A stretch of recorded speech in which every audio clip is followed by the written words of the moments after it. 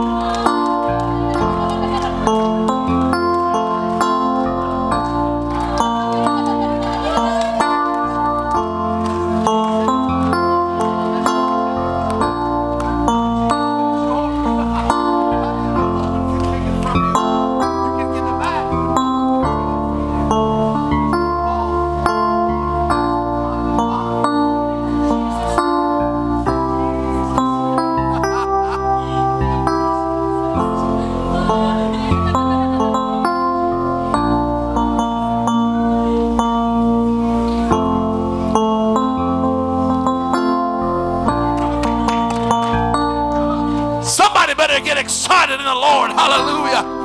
Thank you, Jesus. Thank you, Jesus. We got people seeking the Holy Ghost. I was going to wait till she came out of the water, so she's getting baptized today.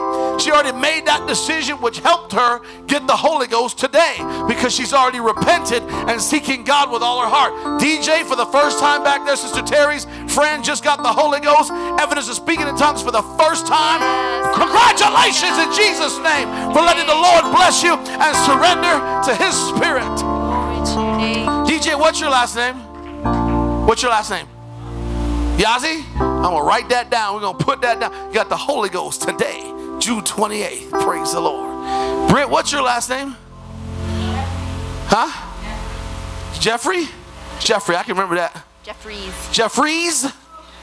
Praise the Lord. I'm going to tell you right now, the Lord has a plan for this church and for the people therein. If you will surrender to God, oh, what he'll do. I feel like this is the end of church. God has already touched and blessed. But I want to bring the word. So we're going to have to continue on with our service. We got 3 people getting baptized today for the remission of their sins in the water, as Peter said. Praise God, the blood of Jesus is going to be applied. Hallelujah. God is so good. I've got a couple, you can be seated. I've got a couple announcements. Praise the Lord.